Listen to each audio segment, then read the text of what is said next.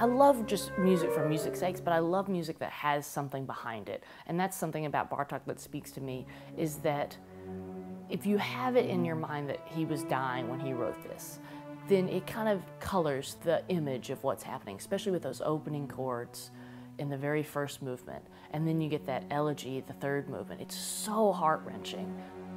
The fun thing is the fourth movement, especially the interrupted intermezzo, has this great little quote from Shostakovich 7. What I really think is happening, and is a popular story, is that Bartók was so enraged that Shostakovich was getting such great success in America with this Leningrad Symphony, so he puts in the invasion theme,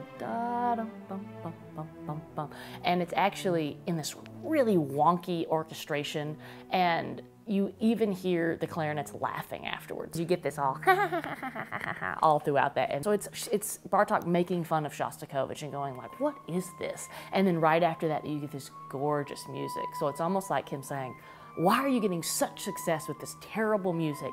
This is how you write a melody.